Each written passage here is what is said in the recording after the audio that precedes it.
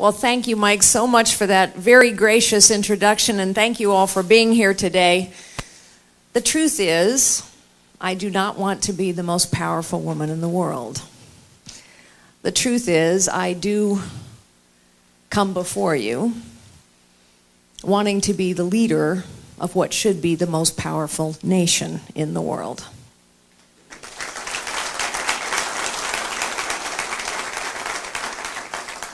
And I think actually it's a really important distinction.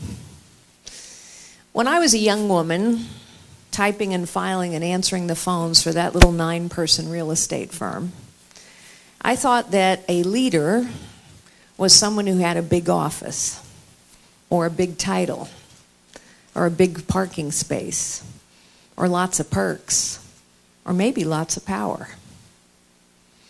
And as I went on in my life and got a little bit older and wiser, I came to learn that there were people with big offices, big titles, lots of power who were not leading at all. Because you see, leadership isn't actually about those things, although sometimes those things can help a leader. Leadership is not about position or title or power.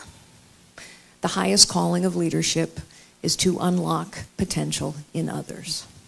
And we need a leader now in the Oval Office who will work with the citizens of this great nation to unlock the potential of this, the most blessed nation on the face of the earth.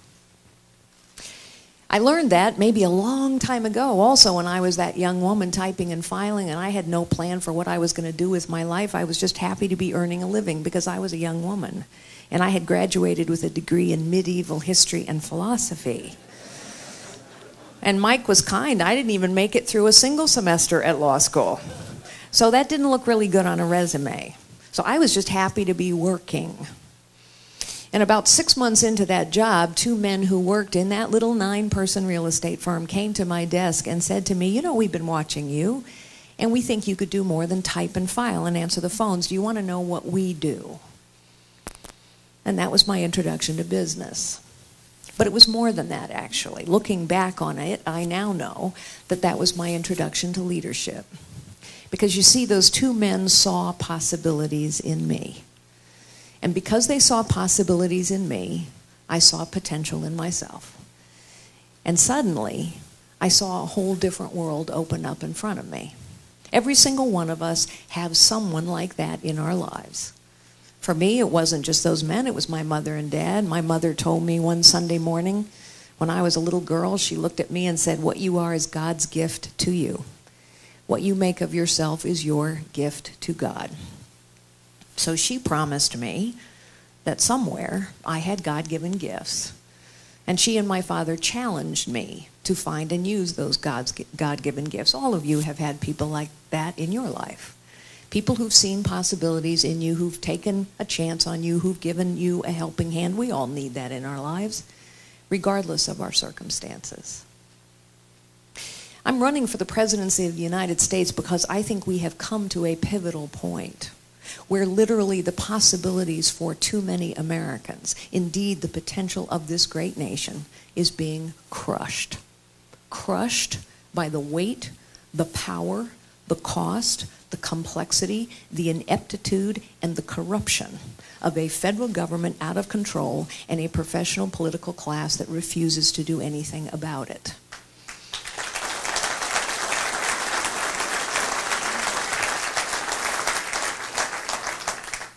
But we can do something about it. Ours was intended to be a citizen government. We, the citizens of this great nation, must now take our government back. I have traveled and lived and worked all over the world.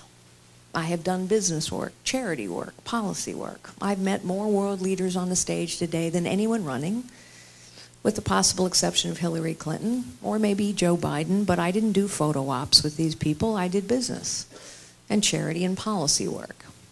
And because of that experience, I am keenly aware that it is only in this nation that a young woman can start out typing and filing and answering the phones in the middle of a deep recession, go on one day to become the chief executive of the largest technology company in the world, and run for the presidency of the United States. That is only possible here.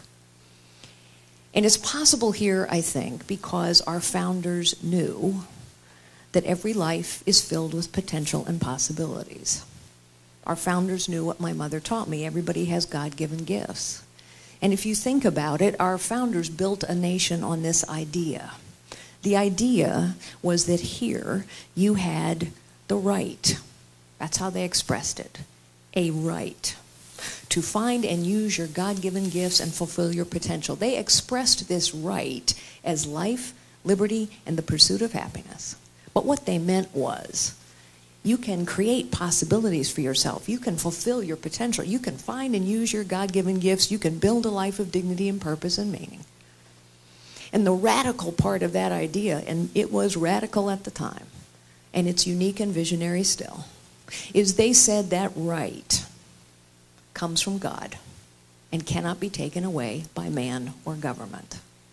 And today, at this pivotal point, the right for anyone in this nation, regardless of their circumstances, to find and use their God-given gifts and fulfill their potential is being taken away.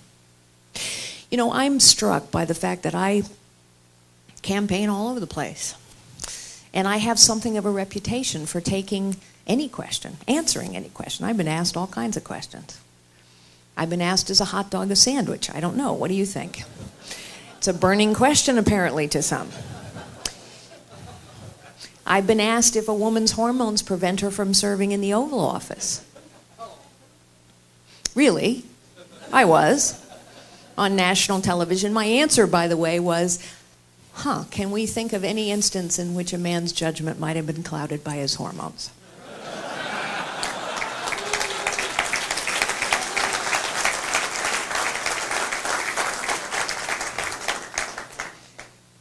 I've been asked why I'm a Republican.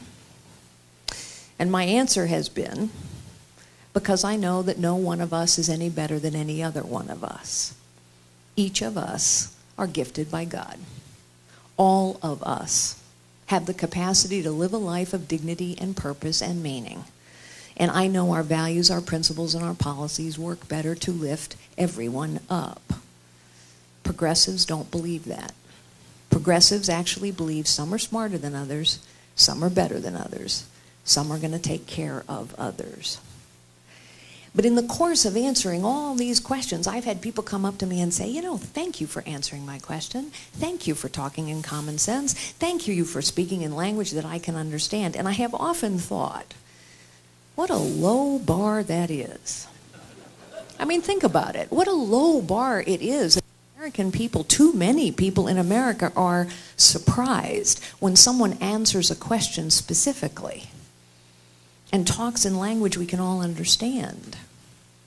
This is why, ladies and gentlemen, 82% of the American people now think we have a professional political class that is more concerned with the preservation of its own power, position, and privilege in both parties than on actually getting anything done. And it's also why 75% of the American people now think the federal government is corrupt. That's a strong word, but Gallup has been asking that question for 2 decades. And the answer, 75% of the people give, yes, the federal government has become corrupt, is the highest level they have seen in all those decades. In other words, the American people have started to figure this out. It ain't working anymore. It's not working. Think about it. Whatever your issue, whatever your cause, whatever your party, whatever festering problem you hoped would be resolved by now, it ain't resolved. How long have we been talking about securing the border? 25 years, actually. With all due respect to Mr. Trump, he did not bring this issue up. We have been talking about it every election for the last 4. We talked about it in 2012, we talked about it in 2008, we talked about it in 2004, and yet 25 years later, the border remains insecure. How long have we been talking about bipartisan tax reform? Forever. And yet our tax code is now 73,000 pages long. And every election cycle, politicians roll out tax plans, and yet they never happen. How long have we been talking about reforming Social Security or Medicaid? I don't know, the last 4 election cycles that I recall, and yet it never happens. Remember 18 months ago when we were all shocked and outraged that the Veterans Administration had allowed veterans in Arizona to die before they got an appointment? And we learned that the bureaucrats at that hospital were cooking the books, so nobody found out. Remember how outraged we all were? And so the citizens of this nation flooded Capitol Hill with complaints, and Capitol Hill responded, because politicians do respond to pressure. It just has to be intense, consistent pressure applied over time. Politicians responded, and in 3 short weeks, demonstrating that politicians can in fact get something done. In 3 short weeks, the politicians passed a bipartisan bill. President Obama signed it. And the bipartisan bill said we could fire 400 senior executives at the VA if they didn't do their jobs. Now, by the way, how many people you suppose have been fired? 1. Actually, 1. The exception that proves the rule, sadly. But a month ago, we learned that 356,000 veterans have died prior to receiving health care. So nothing's better. In fact, it's worse. And you haven't heard much from the political class. It reminds me of the difference between managers and leaders. You see, managers are people who do the best they can within the status quo. Managers tinker around the edges of problems. Managers never really challenge the system. They just operate within the system. It doesn't mean they're bad people. It's just they never actually say, you know what, this isn't working anymore. We got to change the system. And so they tinker. There are managers in business, there are managers in life, there are managers in politics. But leadership is not about tinkering. A leader challenges the status quo. A leader solves problems, produces results. People once frequently ask me, how did you go from secretary to CEO? And the answer is, I didn't have a plan to do that, but I ran to problems instead of running away from them. And every time I ran to a problem, I found people who knew how to solve it. It's just they'd never been asked. And so we would challenge the status quo, and we would shake up the system. We would produce results, and we would solve problems. And that's what's going to happen in Washington, D.C. And citizens of this great nation are going to have to participate in that process. So let me just tell you a couple things. We need to go to zero-based budgeting. We need to know where every single dollar of your money is being spent, because that's the only way that we can actually spend less, which we desperately need to do, and also invest in those things that need more investment. Have you ever wondered why the federal government spends more money year after year after year? By the way, we do. The federal government spends more money every year, has been doing so for 50 years, and yet the federal government never has enough money to do what it's supposed to do. Build roads and bridges, we need more money. Secure the border, we need more money. Care for our veterans, we need more money. Answer your taxpayer questions on tax day, we need more money. How is it possible that you spend more money year after year after year and never have enough? That's why we need to go to some version of zero-based budgeting, so we know where the money is being spent and we can prioritize. And we have to have some version of a meritocracy so that people actually can be fired for dereliction of duty. Because it's not okay that 356,000 veterans die waiting for health care, and there are no consequences. So how are you going to get those things done? I'll tell you how I'm going to get them done. I'm going to call on you, the citizens of this great nation, to help me get it done. Technology is a wonderful thing. You know, technology has transformed your industry. Well, technology can re-engage people in the process of their government. So I'm going to ask you once a week in a weekly radio address to please take out your smartphones. Anybody still own a flip phone here? Okay, you don't have to fess up now, but I'm just saying you need to upgrade. I'm going to ask the American citizens to take out their smartphones, and I might ask you a really basic question like, do you believe it's important that we know where every dollar of your money is being spent? Press 1 for yes, 2 for no. This technology exists. It will put a lot of pressure on the political system. Do you think there ought to be consequences for a failure to do your job in the government? You know, we know. We get Inspector General reports every 3 or 4 months that says in yet another government agency, you can watch pornography all day long and earn the same pay, pension, and benefits as somebody trying to do a good job. We know this goes on. Does anything happen? No.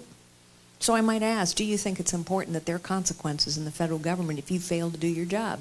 Just like there are consequences in every other job. Press 1 for yes, 2 for no. Leadership and citizenship can solve every problem we have. All of our wounds are self-inflicted. We need leadership in the world as well. Not just to challenge the status quo and unlock the potential of this great nation, but we need leadership in the world because the world's a really dangerous, tragic place when we are not leading. And if you doubt that, think about the events of the last several days. In the last several days, we have learned that Russia, Syria, Iran, and Iraq have gathered together in an unholy alliance. And our president and our Secretary of State did not know about it, even though they were engaged in conversations with Russia at the time. That is a demonstration of weakness, ladies and gentlemen. And at the same time, we learned that the President of the United States is beseeching the Pope to intercede with the Iranian leader to help free 4 Americans that have been trapped in Iranian jails. Meanwhile, we have been negotiating with the Iranians for 18 months. And so people need to see that we are prepared to lead again. We must have the strongest military on the face of the planet. Everybody has to know it. And I know precisely what that takes. It will take an investment in brigades and battalions and battleships and the nuclear triad. But it also will require a very clear message to the world that we're going to stand with allies and confront adversaries.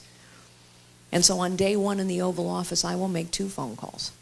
The first will be to my good friend Bibi Netanyahu to reassure him that we will stand with the state of Israel always.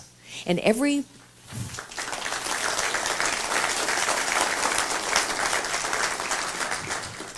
ally we have, whether they agree with Israel or not, will know exactly what that means, because every ally we have in the world, including our Arab allies, are watching how we are treating Israel and concluding our friendship with the United States of America doesn't mean very much. And the second phone call will be to the Supreme Leader of Iran. I don't think I'm quite his cup of tea, so he might not take my phone call. But he will get my message. And the message is this: New Deal. I don't care what deal you signed with the former President of the United States, there is a new deal. And here it is. Until you open every nuclear and every military facility to real, anytime, anywhere inspections by our people, not yours, the United States of America is going to make it as difficult as possible for you to move money around the global financial system. We can do that. We don't need anyone's permission to do it. We don't need anyone's collaboration to do it. And we must do it. We must stop the money flow, because the Iranians are using the money to sow murder and mayhem throughout the Middle East and to build their nuclear and their military capabilities. And with those 2 phone calls, ladies and gentlemen, the message will go out around the world loud and clear: the United States of America is back in the leadership business. Nowhere is this crushing load of government and this lack of leadership and this destruction of possibilities for Americans more clear than in your industry. You are in an industry characterized by innovation and entrepreneurship. This industry, we can be, the United States of America can be the global energy powerhouse of the 21st century. We have the know-how, we have the resources, you have the dedication. And why are we not? Because government prevents it. Pure and simple. The government of the nation of the United States is preventing us from being the global energy powerhouse of the 21st century. And meanwhile, what are we providing the bad guys? We are providing the bad guys with an opportunity to be even badder. Because Iran, Russia, whoever wants to be in the energy business, China, we're giving them a runway. We're going to allow Iran to export oil, but we will not permit the United States of America to export oil and energy. That is a self-inflicted wound.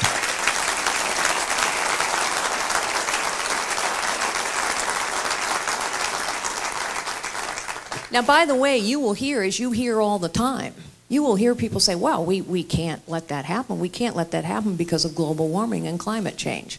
In fact, I was asked by a reporter earlier today, well, what do you think about climate change? Climate change is being used as the reason why the possibilities of this industry are being crushed. And of course, If we were the global energy powerhouse of the 21st century, we will be under President Fiorina, what would we be doing? What would you be doing? You'd be creating millions of jobs. You'd be growing our GDP. You'd be making our foreign policy more robust because the bad guys wouldn't have the same runway we're giving them today. But no, we can't do that because of climate change. So I challenge all of my friends and colleagues who talk to me about climate change, read the fine print. If you read these scientific reports all the way through, not just what the media says, what you're going to find is all the scientists who tell us that global warming, climate change is man-made and real, they will also say that with current technology, it will take a concerted global effort, coordinated over 30 years, costing trillions of dollars to make any difference at all.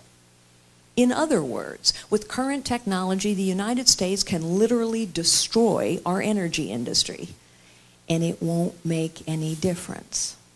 Except, of course, to all the jobs, the livelihoods we've destroyed, and the communities we've destroyed, and the bad guys that we have given more opportunity to be bad.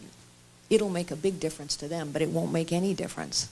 And so we are sacrificing jobs, livelihoods, communities. The EPA is systematically trying to destroy the coal industry, now the oil and gas industry. They're trying, I think, whether they realize it or not, to destroy agriculture because the EPA now controls 99% of the groundwater in this nation. That's a bad thing. I can tell you, having lived in California.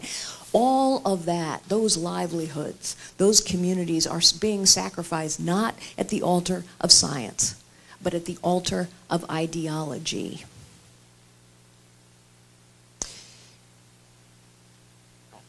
Every wound we have is self-inflicted because we could lift all of that and become the global energy powerhouse of the 21st century pretty quickly, actually.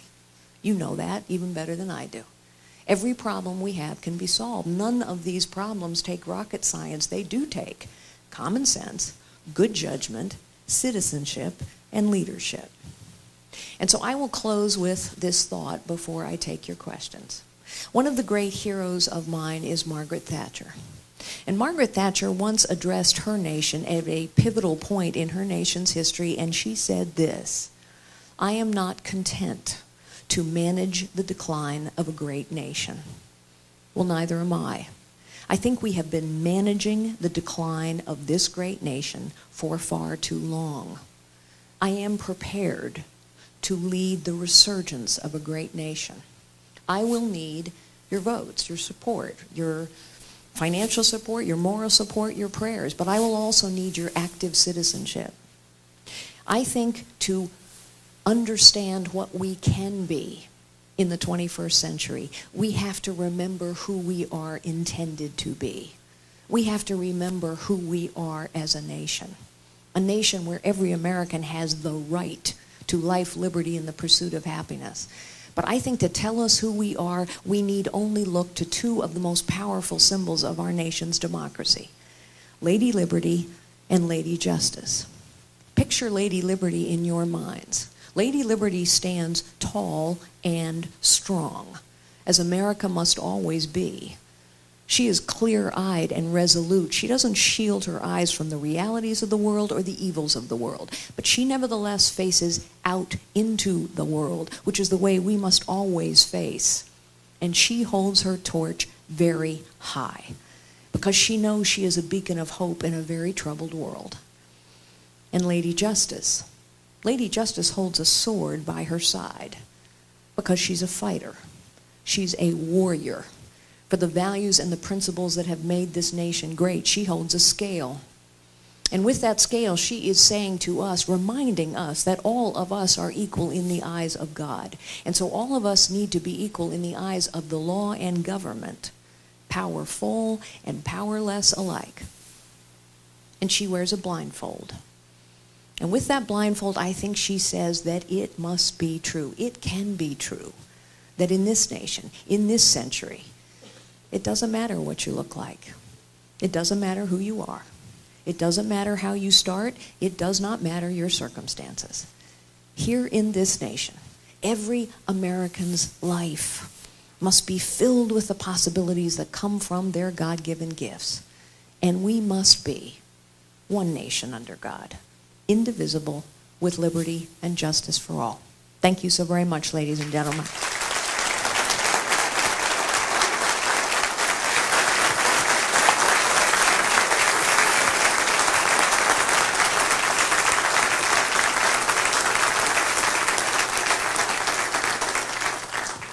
Carly, thank you. We're going to go ahead, right here in front of you. Oh, there you are. We're going to go ahead and get started with some questions. I thought I might kick us off. As you highlighted in your speech, it's really through innovation and technology that we've really unlocked an energy renaissance in the United States.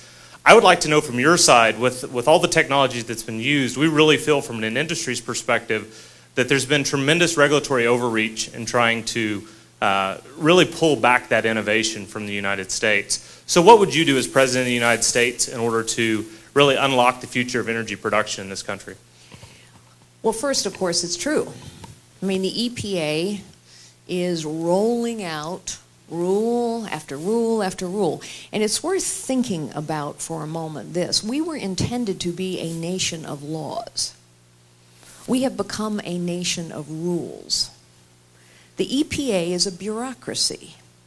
They are elected by no one. They are accountable to no one. And unfortunately, most of the rules that the EPA, the FCC, the National Labor Relations Board are rolling out right now are being rolled out along purely partisan lines. In other words, this is about the application of rules according to a ideology. And the EPA has decided that their ideology, which is not founded in science, ladies and gentlemen, that their ideology calls for the destruction of certain industries, the destruction of coal, the destruction of oil and gas. I've been in coal mining communities. Maybe you have too. I have seen what 40% unemployment looks like. I have seen what it looks like when people whose families have been in the coal mining business for generations, who have been proud to power America, are told by their government, what you do is evil. We're not going to let you do it anymore. The truth is, all of these regulations have to be rolled back, not because we don't want to be good stewards of our planet. Of course we want to be good stewards of our planet. But we have to understand that the only way to solve intractable problems is by innovation. That's how we always solve intractable problems. Meanwhile, while we are destroying our own coal industry, just as one example, or stopping the oil and gas industry from exporting, we are watching as China fires up 4 or 5 new coal-powered plants every single week, and Iran is about to start exporting oil. We are shooting ourselves in the head and the foot, and it is not because of science. It is because of ideology and an unaccountable bureaucracy. And so we need to start rolling all of this back, and we need to make sure that any single rule that is proposed for this nation has to have congressional oversight. That's why I've called on the Congress to pass the REINS Act, which actually gives Congress the authority, as they should have it, to look at the regulation and determine whether it makes sense or not. It's not that there's no role for government, but for heaven's sakes, the government has become a crushing weight. All of those agencies, 400 pages of regulation over the internet rolled out by the FCC on purely partisan lines. How do you suppose that's going to turn out? The National Labor Relations Board on purely partisan lines, just because they decided it was time, decided to change a 100-year-old definition of a franchisor and a franchisee because they have a political agenda. The good news is people have started to figure this out. It's why 82% of the American people think the professional political class doesn't work for them anymore. And it's why 75% of the American people think the federal government is corrupt, picking winners and losers to feather their own nests instead of to serve the people who pay for the government. If you let me bring the mic to you before you ask your question.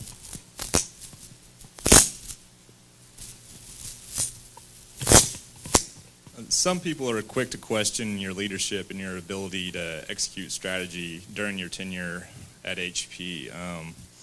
I personally feel like you have the qualities of transformational leader, and I know you kind of touched on it earlier, but how else do you defend against that and your ability to execute your platform when you are president, hopefully?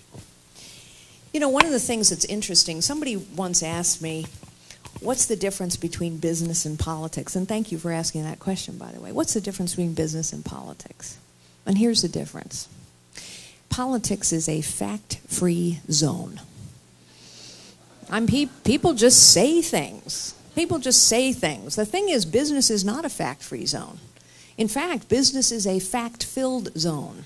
So as chief executive of Hewlett-Packard, I had to stand every 90 days and defend our results in excruciating detail. And if I misrepresented those results in any way, I could be held criminally liable. Now, just suppose for a moment that anyone else running for president was held criminally liable for what they said. So, here's some facts about my record. I was recruited. I wasn't looking for a job. I was recruited by the board of Hewlett-Packard because that company was falling behind. They had no strategy. They had a culture that had become stultified, a vast, hulking bureaucracy. They were falling behind in every product and every market. And in technology, if you are lagging, you are losing. And so they needed transformation. I also happened to coincide, my 6-year tenure at Hewlett-Packard happened to coincide with the worst technology recession in 25 years. The NASDAQ dropped 80%. It's taken 15 years for it to recover, and many of our strongest competitors literally disappeared, taking every job with them because they did not make the tough calls necessary to survive. And yet, despite those tough times, we took a company that was lagging behind and turned it into a leader in every product and every market category. We not only doubled the size of the company, we quadrupled its top-line growth rate, which is hard to do in a recession. We quadrupled its cash flow. We tripled its rate of innovation to almost 15 patents a day. We saved 80,000 jobs. We went on to grow to 150,000 jobs. Ladies and gentlemen, I will run on that track record all day long. And by the way,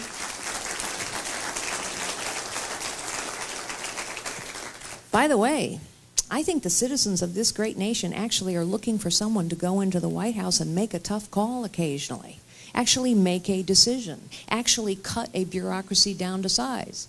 At the end of my 6-year tenure, I got fired in a boardroom brawl that lasted for 2 weeks. And you know why? Because when you lead, when you challenge the status quo, you make enemies.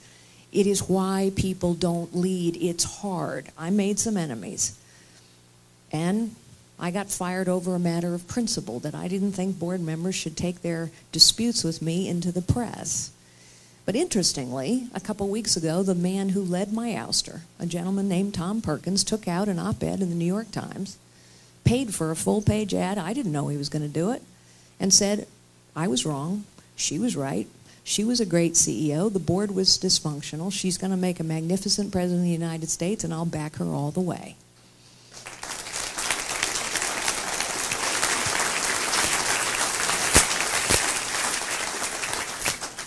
Thank you so much for coming to Oklahoma. I have one quick question. Will you sign the Trans-Canada Keystone Pipeline Agreement? Yes, ma'am. Talk about a self-inflicted wound.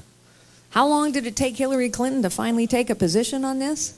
2 years. And notice how she parsed her language. She said she wasn't going to sign it because she thought it would complicate our efforts to fight climate change. Why do you suppose she used that word? Because the facts are these. The facts are these. What we're doing now to transport that oil is far worse for global warming, far higher levels of global greenhouse gas emissions than if we built the pipeline. But she couldn't admit that because that would say it's ideology, not science, not fact. So she had to use the word complicate. Of course I'll sign it. 1.2 million jobs. By the way, you're going to hear lots of Democrats criticize my record, Hillary Clinton among them. Mrs. Clinton has never created a job. She has never saved a job, and her policies destroy jobs day after day after day, including this decision. 1.2 million jobs. Thank you very much, Mrs. Clinton. There's a gentleman up here. Uh-oh, we're going to have a feedback here. Mrs. Fiorina, the contest will not come down to polls, but delegates.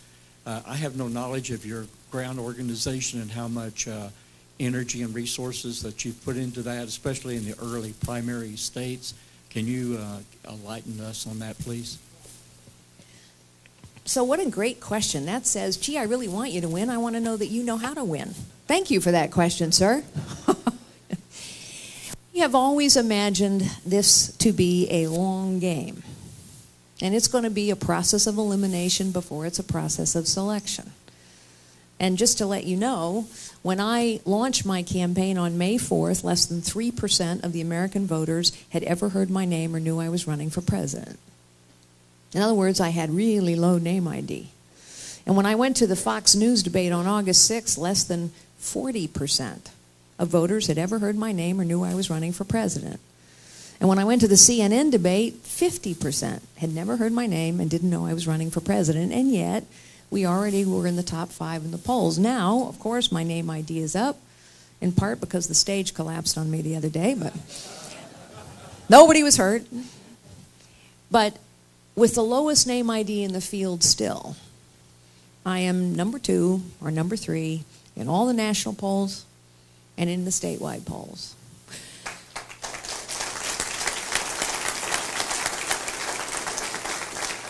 So what does that tell you? It tells you that people want a leader who can get things done. It also tells you that when people hear me and see me and listen to me, they tend to support me. Long before people knew who I was, we were out doing the groundwork necessary to win. So whether that's building a ground game in the early primary states, don't you worry, we are. I have been traveling to the state of Ohio and Iowa and New Hampshire, just as 2 examples, for over a year. I've made more trips than most candidates. And we also are doing things like funding ballot access in all 50 states. Ladies and gentlemen, I can win this job. I need your support. I need your votes. I need your prayers. But I can win this job. And if you care about your industry, you need me to win this job. But once I've won the job, more importantly, I can do the job. Because the job needs doing now.